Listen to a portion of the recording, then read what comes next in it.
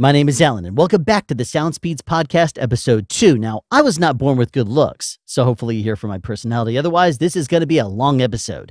It is Saturday, September 21st, 2019. Let's get into it. Amazon impulse buys. I don't understand how Amazon figures that they're going to sell something to me by recommending it, but they usually have a pretty good chance of doing it if it is something random, and maybe something I haven't seen before. And this is no different. My Stapleless stapler is actually a pretty cool little thing that was recommended to me. I don't exactly know how it does what it does, but first of all, if you're going to use it on something, expect it to have a hole in it because, like, for example, this little piece of paper that I have folded up in half and then in half again, if I want to use the Stapleless stapler on it, I am going to thread it in there, press the little button, and what it does is, you see it's starting to slide out there. And surprisingly enough, that doesn't do anything. I don't understand what that hole is there for. It doesn't really seem to do anything at all. But if you use it on something, it makes a little hole, it makes a little slit, and then takes the paper that it removed from the hole and folds it into the slit. I don't really know if you can see it, but it's actually a pretty cool little thing right there.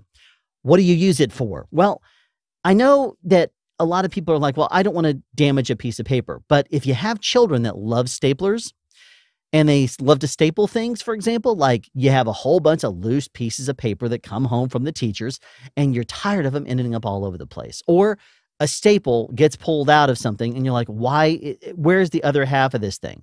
The Stapleless stapler is a good find for your kids. Now, personally, one of the things I use it for is doing just what you saw me do here, sealing little pieces of paper that I'm not going to need to access until later. And sometimes I'll put on the outside, I'll write what it's supposed to be for. Like, here's a note that I'm going to reopen this and address this in October if there's a piece of paper I need to do that. Sometimes I'll do it with tax documents, or I'll put something inside of a folder and I'll seal it up so that way I know if it's been tampered with. Now, it sounds kind of weird, and it probably is, but it's also kind of fun. And so if you have any interest in getting yourself a Stapleless stapler for whatever reason, then you can get one at the link down in the description. Something sound. Ever since I started Sound Speeds, I've received some questions over and over again. And one of them is, if you're on a budget, are there any wireless lavalier microphone systems or wireless systems at all on Amazon that are worth considering? Well, I haven't wanted to dedicate an entire episode of Sound Speeds to it, so I thought it would be ideal for this podcast. Now, I am here on Amazon right now, and I figured what we would do is look up wireless lavalier. Nope. Lavalier, right there. And if we were looking this up, the first thing I'm going to do is sort by average customer reviews, not by price. If you look for price, it's going to come up with a bunch of low budget garbage. And if you do it by average customer review, then those are people that have bought it and they can give you an idea of how their experience with it has been. That's going to put you probably in a better position to at least maybe trust some of the opinions that are coming from. Because to me personally, if I buy something, I would rather it be something that if I don't have any experience with it, that I can at least maybe read some reviews about. And sometimes these reviews will only have like 5 or 10, something like that. Try to avoid those units and maybe go for something that has a little bit more. Now, this one right here has, for example, it has a picture of a DSLR and what you would plug in a cold shoe, and it says lavalier and blah, blah, blah, but it also has a 5-star review or a 5-star rating here with 27 people giving it that customer review. It does have unanswered questions. I'm going to avoid those right now, and I'm going to first go through and look and see what kind of devices it's for. Now, it shows here an external speaker you can plug it up to. It shows that you can plug it into various different components, and it also shows some adapters here. And it says it's not ideal for small Bluetooth speakers, but it's okay with big PA speakers. So obviously, you want to make sure that you know what you're going to be using it for. Now, another thing it shows is the DSLR. Is this it? No. Here's the plug that I want to point out here. See this 1/4 inch or 6.35 millimeter plug right there? If you're plugging it into your camera, it may not work for you properly because you have to add an adapter onto it. And an adapter has 2 problems with it. Number one is it may not fit perfectly over top of what you're adapting. And the other thing is if that weight that sits on the connector could end up being a problem, not just because it's easier to accidentally knock out or because the thing is sticking off and you can't really move your camera very fast, but one of the other big reasons is because over the course of time, it's going to wear down that jack, and that's going to do a lot of damage to it. So these are things to consider. Obviously, comfort is something that's probably going to go out the window when you start looking at these units, but one of the other things to consider here is frequency. Now, most of the time, when you're looking at these wireless units, the cheap ones, especially the unbranded ones, they are being drop shipped from China. They're being sent from China, and they're not going to have something like, like this one, for example, says free shipping, but it says, you know, it does have an option for 2-day shipping at checkout, and it is sold by the same company that manufactures it. So you can probably expect it to be sent from someplace in America if that's the case. And if that is the case, it has a better chance of working in a frequency range that is legal to the United States. But many of these wireless units that you can get are not. Now, all right, hold on one second. I just spotted something here I find very interesting. If you look through the pictures here, and this goes exactly with what I was saying. Current frequency, 627. Now, as of the time of this video, anything below 700, like 700 megahertz all the way down to 470 is considered legal in the United States. But after July 13th of 2020, 608 megahertz and below down to 470 is legal. So 627 is legal now, but it's not going to be after July 13th of next year. Now, if you scroll down here, look at this. It is preset with 902 to 928 megahertz. That's outside of the legal bandwidth. Now, there is a small little bit between, 941 and like 945 or something, I believe, that is now available if you'd like to buy a wireless unit up that high. But this one here is preset to an illegal in the United States band. That tells me a couple of things. Number one is this should not be sold in America because it has not gone through any kind of official FCC testing. And I can tell you that straight up because the FCC would not approve of that frequency being released in a wireless unit being sold on Amazon. So this company here is selling something that you should not be able to buy here in America. Let's go to yet another product here just to look at. All right, you have multiple units right here. Let's go for a multi. Let's see if there's like an 8-lav kit or something like that. Photo welt. Interesting. Sometimes what you'll run into, and I'll stop if I find one, is they'll have multiple microphones going into the same, just like this one. Okay, it says sponsored. 4-channel, this is a Phoenix Pro 4-channel. Now, if you're looking at something like this, one of the big things to keep in mind is what your application is. 4 wireless units that are all part of the same wireless units will hopefully be frequency coordinated. If you have to coordinate frequencies yourself, you may run into some problems if you have no experience doing so. But if they're already coordinated, you know they're at least going to work with themselves. And it says right here, VHF, very high frequency signal. So chances are these 4 mics are going to be set to work within the system itself. It's been tuned to it. As for the other wireless in the air, because it's not switchable frequency-wise, if you end up having any kind of interference in the air, that could really mess up your day if you're hoping to use all 4 of these. Let's just say you're going to be buying this $140 unit expecting to get some sort of let's say a PA show. You're gonna be up on a stage and you're hoping to use these microphones to talk out to the audience, and you're going to take a line into their board, and hopefully it's going to all just work magically. In a lot of places that you go, they already coordinate their own wireless. And if they don't, and you're bringing your own system, like for example, this one, you could run into a lot of interference in the air, especially around schools, in auditoriums, that kind of thing, where they have their own wireless. Even if they're not on, sometimes they could have stuff in the air just flying around, little RF in the air that is going to impede the ability of this wireless unit to work well. And this is also a very simple unit here. It has volume controls for A, B, C, and D. Does it have a picture of the back? Sometimes they do, sometimes they don't. If they don't, okay, this one does here. Here's another good thing that you need to note. If you're trying to isolate your tracks, meaning that Each of these 4 microphones needs to have its own recording. It's not going to happen with something like this. And on cheap wireless units, usually this is one of the issues you run into, that you have RFA, RFB, RFC, RFD. Those are radio frequency A, radio frequency B. Then whatever you bring up is going to be going out a balanced A and most likely balanced B at the same time, because there's no pan.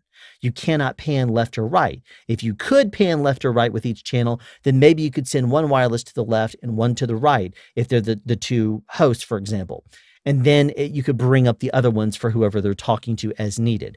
But considering that there is not, it might as well be one line out. It doesn't matter if it's balanced or unbalanced at this point, because it is just going to be a mono signal from each of the microphones.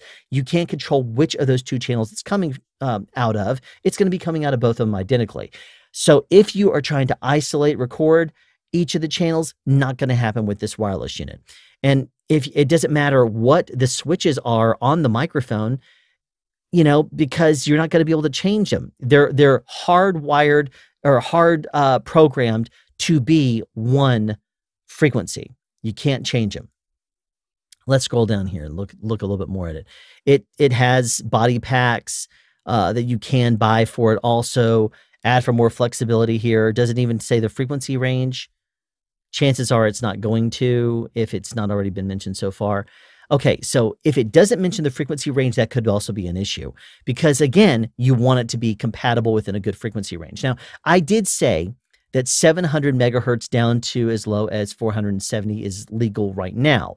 And also, and recall that after July 13, 2020, anything from 470 to 608 is going to be the legal.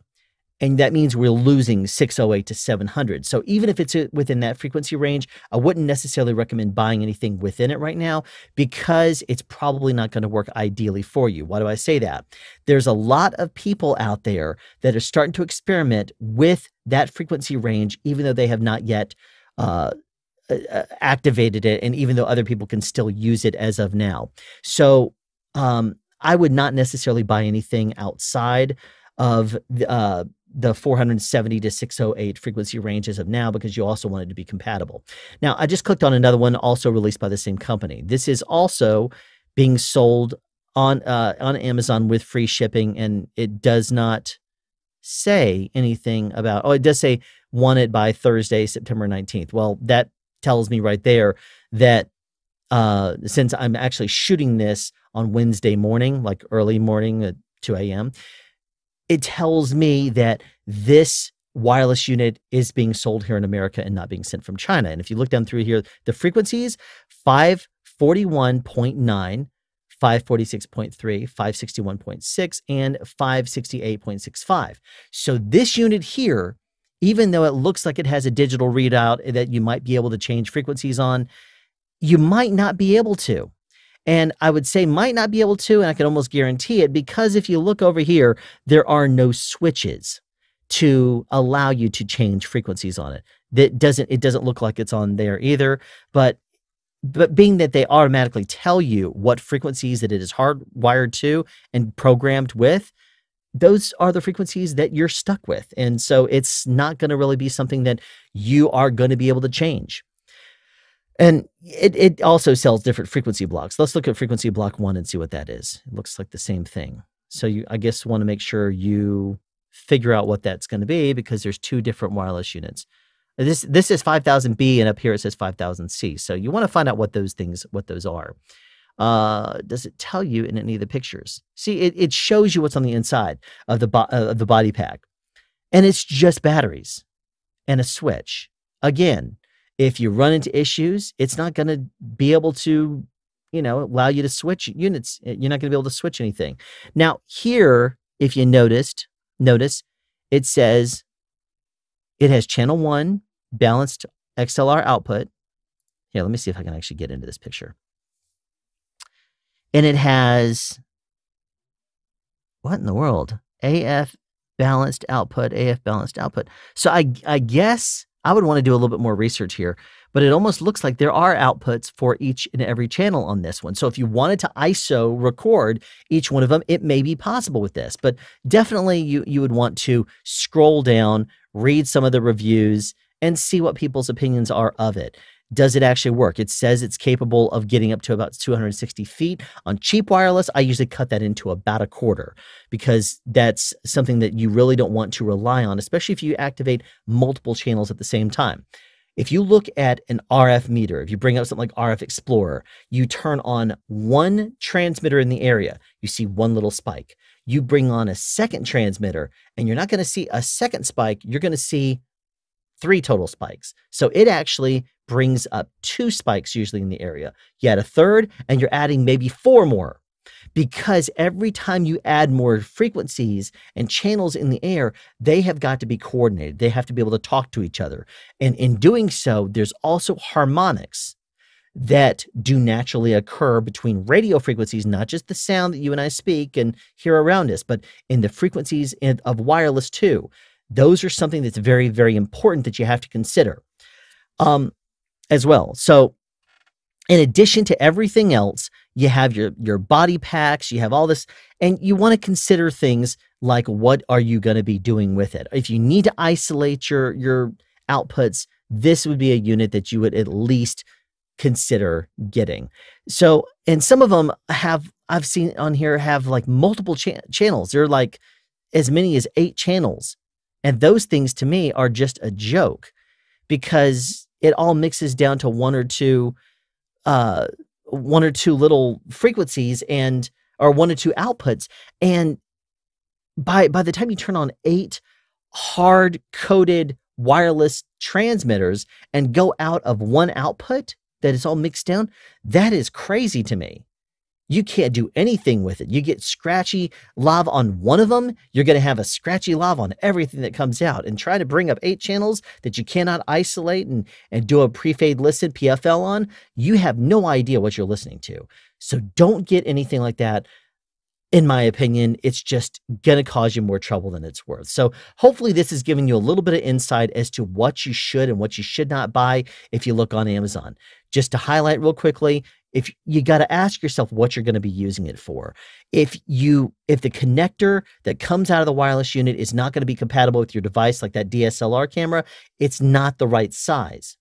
If it's not the right size, you don't want to have to adapt it in order to get it in what you're going to be using it for, because you could end up damaging your camera or your recorder, whatever. And then you want to make sure that you have proper isolated tracks if you're planning on multi-tracking. And ideally, selectable frequencies is another good thing to get. I didn't mention that before, but it is something that you should definitely consider, because if you know, you're going to run into RF in the world. I run into RF every single day, and we'll have to rescan anytime we're on location. This is working with $1,000+ wireless transmitters. And so obviously little cheap things like this on Amazon, you're going to have the same kind of issues. So if that's the case, then you want to try to pre-plan for that and have a couple of backup options, especially if you have multiple wireless units. Unless you're just planning on using it as a backup, oh, try this one. That one's not working right, try this one. That one's not working right, try this one. That could be your backup plan. If that's the case, then maybe one of those that's just a fixed frequency and has 4 microphones in the kit may be something suitable for you. But if you're looking at lavalier microphones, I would not, under any circumstance, recommend you to buy something that you put a lav on and it goes multiple lavs out of 1 output out of the wireless unit. Ever since starting SoundSpeeds, there are some questions I received over and over again.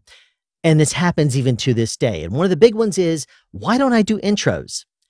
Well, to be completely honest, when I watch videos and I see someone say, hey, welcome to my channel here. Thanks for coming to watch this video. In this video, I'm going to be discussing this. And then they go into a 20-second intro. Then they come back and say, hi again, remember who I am? I'm such and such. I'm the host of this channel, and blah, blah, blah. Don't forget to like, share, subscribe, and maybe even send a donation. I'd really, really appreciate it. It will really help me out. To me, that's a waste. Yes, I would love for you to subscribe to be here on the podcast and on SoundSpeeds, but only if you get value out of it. I'm not going to tell you to subscribe, hoping that you subscribe and then never see me again. If you have no interest in me, you're not going to subscribe. If you subscribe only because I tell you to, yeah, you may see me in your subscriptions and say, oh yeah, well, let me see what he's up to now. But in all honesty, to me, I think that it's much more it's much more time friendly and more respectful to you to not waste your time. Let me explain that. When I watch a video and I know they have an intro, I know exactly how many times I have to press a button to fast forward through it. If I'm watching, for example, Good Mythical Morning, then I know if I double press, as soon as I see them start their opening thing, I can double press that button probably 3 times in advance, 30 seconds in, and it's going to give me a pretty good chance of getting into content. If not, and they're going into a spiel about swag, I have to probably press it probably another 2 times to advance another 20 seconds. So that way I can skip through to the content I really care about. And some channels are a little more formulaic. They just introduce things, they get right to it. Some of them will waste a lot of time in trying to convince you to give to them, even though they haven't even given to you yet.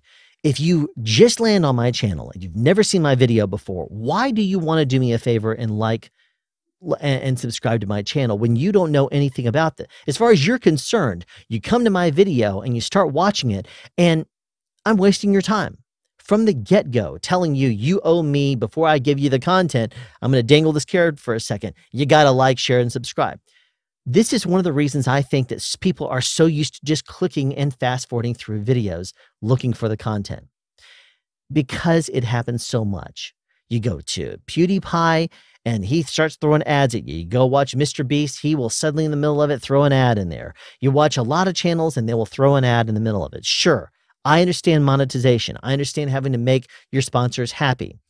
But I also understand that I will very quickly, when I'm starting to design an episode, I will very quickly try to streamline that show and get right into the content, so that way I'm not wasting your time.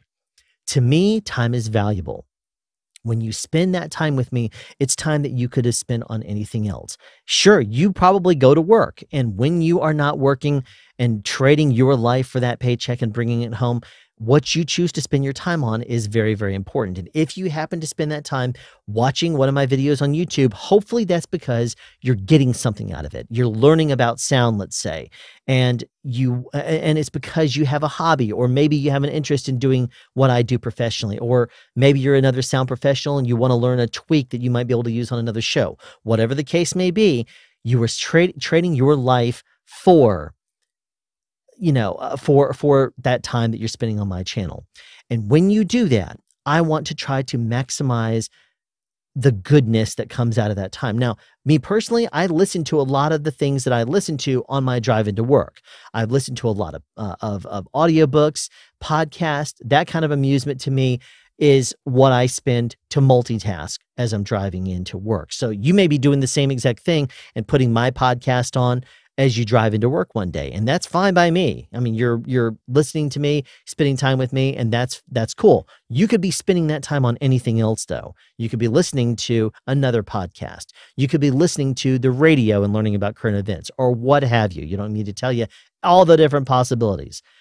But when you spend your time with me, I want to try to streamline that. Sure, sometimes I sit down at the computer and I walk you through a process, but that's usually a learning procedure that I will have to walk through and show you step by step something. And if I blast through it too fast, it will go over someone's head. Sometimes you can follow my movements on the screen, and I can even cut out some of that, sometimes by just streamlining it and showing you clip, clip, clip, clip, clip, but not always. So where I'm going with this is the time you spend watching my channel, I don't want to waste time by telling you an intro, then showing you my special sound speeds intro, then reintroducing the topic. I want to just get to it and save you maybe 30 seconds of your life. And hopefully you won't skip around my video as much if you realize that the content I'm delivering is fairly streamlined.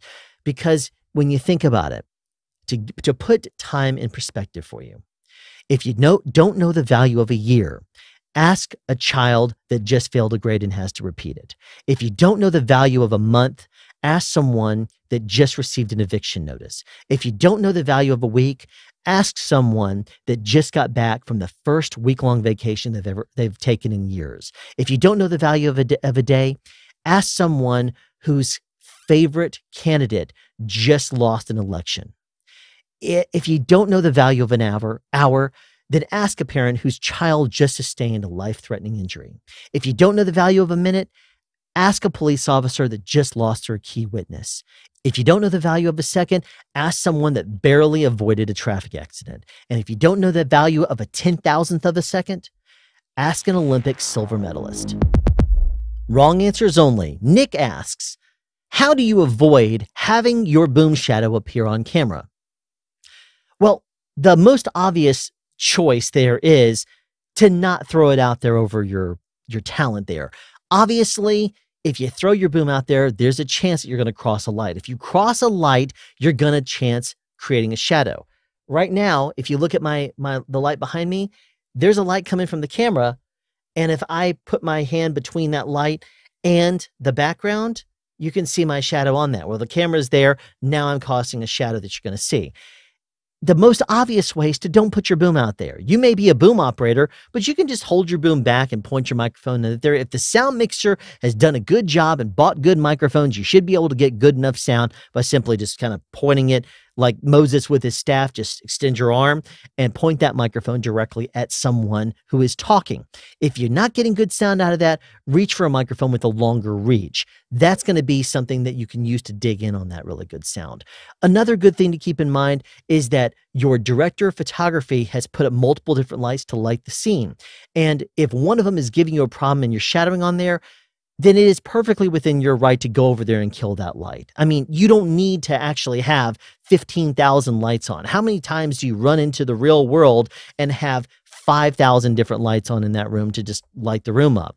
It's not efficient for power, is it? And if you don't want it to be efficient, if you want it to be realistic, you can help out that DP. You obviously understand, enough about lighting to know which light was causing the shadow, right? So you might as well go over there and kill that light. You're helping the DP out because in order for that DP to have to address it, if you go over and say, hey, can you help me out with this boom shadow? They're going to have to come out there. They'll look at everything and try to figure it out and say, this to me, it looks like I may have to bring in a flag and cut it. And it's going to involve the grips. And those guys are busy. Don't need to mess with them. Maybe an electrician has to, change a light intensity or something to help you out. You don't need to ask them or bother them on any of that stuff. Just go over there and kill that light. And if killing the light isn't an option because there's no switch on it and the Bates plug or something like that is way too high, then another option you have is to simply pan the light off. You can just turn it away, and that's fine too. Now, another good thing that you also need to keep in mind, this is like the one of the other things is if your boom is causing a shadow and the light is not really high, and it's not something you can kill for that reason. Another thing is if it's a floor standing light, just stand in front of it. Again, just like with how the DP doesn't need to have so many lights on the set, they don't need to have all of that light coming from the direction. If you stand in front of the light, then there's still going to be it's still going to be bouncing light off of your shirt and bouncing off the walls and everything else. They're going to get the idea of the light coming from that direction. That's really all it takes. And you may be booming and going in and out, and that should be enough, to allow enough usable light to get past you, right? So, I mean, you got to boom someplace, so you might as well stand there. So, being a boom operator is a very, very tricky thing. You could be diplomatic about a lot of things, but many people, especially sound mixers, really appreciate a boom operator that has a go-getter attitude, that knows how to just get great sound and do what it takes to be on a film set and get that good sound. The less you have to involve other departments, the better. And so those hopefully are a couple of things that you can keep in mind for how to get great sound as a boom operator without your boom shadow going into the shot. I'm going to be telling you a story about a show I worked on a few years ago. Now, I don't do a whole lot in reality TV. Mainly, when I used to do reality TV, it was usually to fill in a gap between shows. I'd be working on a TV show or a movie. I wouldn't start another one for another 2 or 3 weeks, and I'd say, okay, well, that's enough time for me to maybe fill in for somebody or to be an additional, sound mixer or something like that on a reality show. And I would do those because it was something to do. It would keep me occupied. The more time I spend off work, the more stuff I buy, and I don't probably need to. So if I'm at work, chances are I'm making money and not spending it, at least at the same rate as I would be if I were off work. So this story here, I'm not going to name the show, but I will just say that it is a very, very large, kind of like an American Idol type singing competition type show that is for more gospel type music. Well, they had auditions in Atlanta and they were looking for sound mixers. I think they were looking for 14 or 15 of them total. And because of the rate they were paying, it was not, and the fact that you were using their gear, it was not appealing to a lot of sound people. A lot of sound people want a higher rate and they want to use their own gear because you don't want to have gear failing you. You want to have a plan, a backup plan. If you bring your own gear, you know it's maintained, you know its history, you know how it's hooked up, you know everything about it. Therefore, if you use it, you're basically buying backups. You're buying everything from that person, and that is the very best way to do it. But on this show, it was not the case. They weren't paying a great rate for one. Why did I do it? Well, because their shifts were short, or at least if you got this one shift, it was short. They had 2 different shifts going. If you started in the early morning shift at 5, 6, 7, or 8 a.m., then you would usually trade off with somebody at, at staggering like 2, 3, 4, 5, whatever. Well, there was always one shift that was only about 8 hours long. And for the price they were paying, I looked at that and said, I can do that for 8 hours, even though usually the audition days would come on a day I'd have a Fraturday. So I would end up working really, really late Friday night into Saturday, and I would get off work at 3 a.m. and I'd be like so exhausted and say, great, I got to go in at 6. Might as well drive right there, sleep in the parking lot, wake up and go inside and work, and then go home and rest for real, and then, do the check later. Now, you could easily argue that and say you were in the wrong still for accepting a low rate. You're right, probably so. But considering that I knew how to play the system on that from the first year I was there, I was pretty much in the golden spot there with that time slot. They called me because I was a sound person. They knew that I'd be interested in doing it if I could pick my shift, and I did. So the story, now that I've kind of set it up for you a little bit, we had maybe 3 out of the 14 sound mixers were skilled. And they would usually put us on the more difficult stuff, and then they would get other people they could at least have filling the roles of sound mixer on the show. Now, I'm sure you're familiar with the content and the idea of people going in to do an audition with the judges, and then if they're a good person, going to be progressing to the next, level, and it's a fairly interesting person, or they have a personality, a story that's going to be told on the air, or if they're a complete crazy person that should never be on TV and they're going to be insane, they might follow them around too. Well, most of the time, being that this is a show about gospel type stuff, it was usually people that had a story. They were a single mother of 10 kids. And I'm not kidding. That actually did happen. Or they're they're a person that has like 6 jobs, and their story is that they always wanted to be a gospel singer and they only sing at their church on Sunday. That's the only thing they ever have time for. All these different stories that you have. And I would go off and be assigned. They would say, all right, Alan, I want you to follow this camera around and do interviews outside. I'm like, sure. So I'd go outside and set up for a bit. I'd occupy a certain station, and then I would go off and do something else. They would say, all right, Alan, we're about to do interviews upstairs where we have all the judges coming in, and you're going to go over there and make sure the lavs sound good. And I want to really get you on there. You want your best people to be the people that follow your talent, because that's the stuff that you cannot replace. So because they would have so many other people there that were capable of doing the interviews and stuff, those are not going to be nearly as critical as making sure that if the actors and the judges are on the show are doing a segment, that their sound sounds good the first time. So that's when you're going to bring in the pro. Well, until that gets going in the day, usually we're off doing something else. Well, in this particular story, I was set up to do an interview outside. I set up a station where the boom is obviously going to sound better than the lav. So what I did is I set up the boom on a stand where it was up and over the actor. And I was there for probably about 2 hours doing interviews where they could just sit down and they don't have to change out lavs and have this little microphone sticking out and that kind of thing. They just have a microphone over top of them. And then I did tell, when they pulled me away to go off and do an interview station, I did go and ask, I told the person that was filling in, I said, this particular station has two things that you need to be aware of. Channel 1 is the boom. Channel 2 is the lav mic. The lav mic is sitting right over here right now, not in use. Turn it on, throw it on them, and it should be fine. Just you know how to do it. But I said, we're using the boom right now, but after a while, the sun's going to come up and you're going to need to start using the lav. So they were like, oh, yeah, no problem. I grab my headphones and I go and I look back and the person does not have headphones. Because part of the thing is they say, bring your own headphones because you're going to be changing out gear quite a bit. And they were like, are you going to leave the headphones? I'm like, no, man, these are mine. And that was the first indicator to me that this person was not a professional sound person, because you would always have always have your headphones with you. And if not, you're at least going to make sure you have something that you can monitor with. I went away and did some stuff on the show, and then I was brought back to the same station probably about 3 or 4 hours later. I go and I sit down and watch over the shoulder of the person mixing who does not have headphones, and I'm just looking at the bag. And then I look up at the person who's speaking. That person did not have a boom over them anymore. They were wearing the lav mic. Okay, so you would expect it to hopefully have pretty good sound. When I looked down there, channel 1 was up, channel 2 was down. Okay, maybe the mixer just changed it down, and channel 1 is now the lav mic and channel 2 is the boom.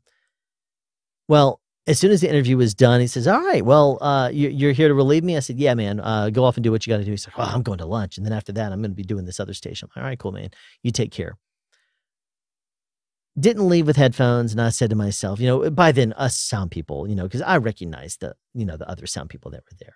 We're like looking at each other and nodding and that kind of thing. We also recognized that the people they had that were playing the role of sound mixer, probably because they accepted the raid, even though they have no experience,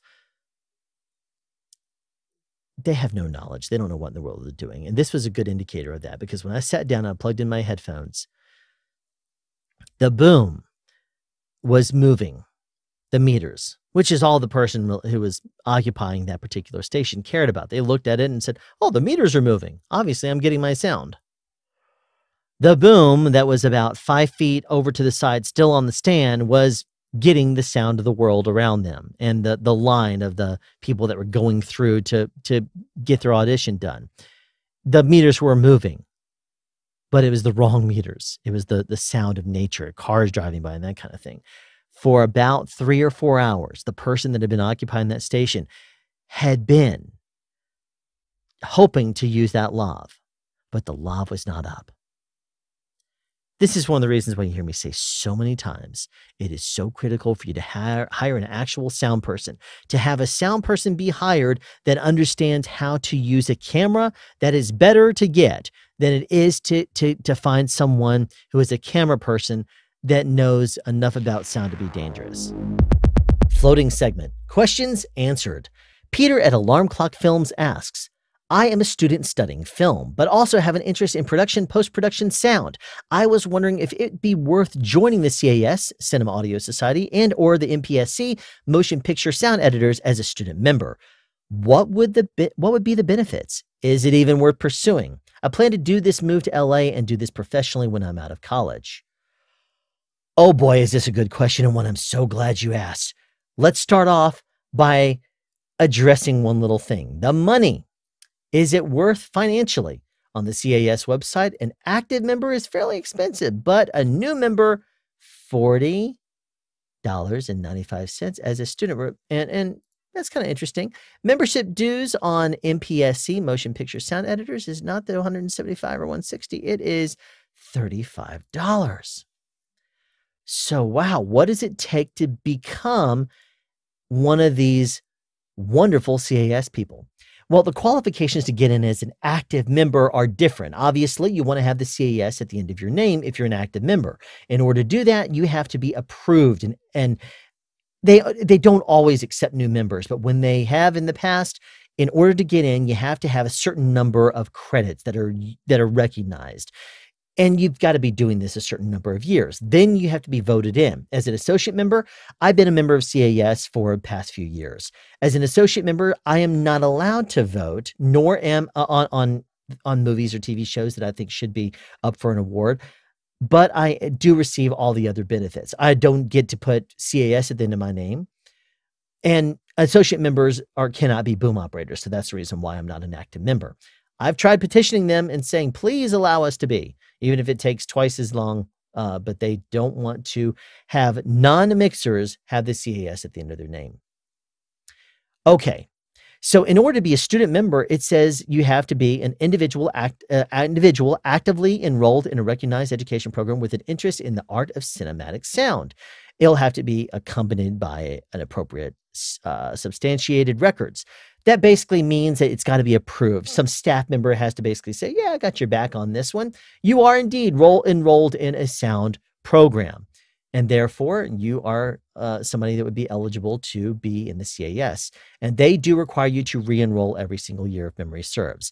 As for the motion picture sound editors, this is their actual membership to get in.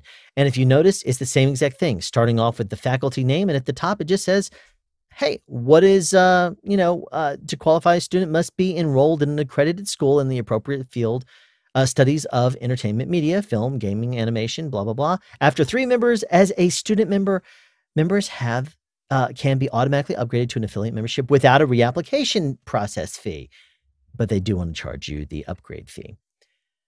Okay, so it is so easy to join. We've established that. Now, what benefits are there in it?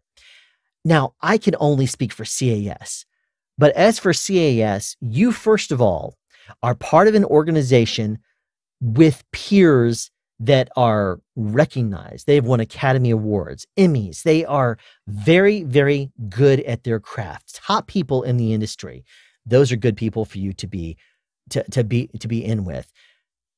Chances are, even though I'm going to tell you things that I know from being an associate, I'm assuming that it extends to student as well. You also will receive CAS Quarterly Magazine, which is a magazine written by CAS members for CAS members. And it has all kinds of articles in here about sound, and it interviews people that worked on Academy Award-winning movies and what secrets did they have. Tricks of the trade, new products. You see all kinds of really awesome articles about how to tweak a setting and how to do a little thing that was done, a really awesome audio effect in a movie. How is that done? Well, it'll show you how. That right there is really cool. We also, at Academy Awards time, we're sent a bunch of screeners because they don't know who is an active, who's a student membership, who's an associate. So the screeners are sent to all members. So that way you can get a chance to see movies and TV shows. I think they're actually, now that I remember correctly, I think they're starting to not do the screeners for the TV shows, but still you're going to be sent a lot of screeners for these movies that you should have for their consideration. They would like you to vote on them when you're an active member. Now, one of the things that they did this last year that I thought was really cool is Netflix wanted you to watch their Netflix shows that were submitted. And so they gave a 3 months credit when you open up the little thing and had a code on there you could put in for a coupon that gave you 3 months free Netflix. So that right there would actually pay for your, student membership practically. But right there, as if there wasn't anything else, that would be awesome. But you also have the option to go to the CAS Awards in LA. And you're going to have to pay your way, but you would have the option of going there. You receive the emails from CAS that tells you that you can go and you can go to those events. As a matter of fact, on their CAS website, it even has events that are coming up here.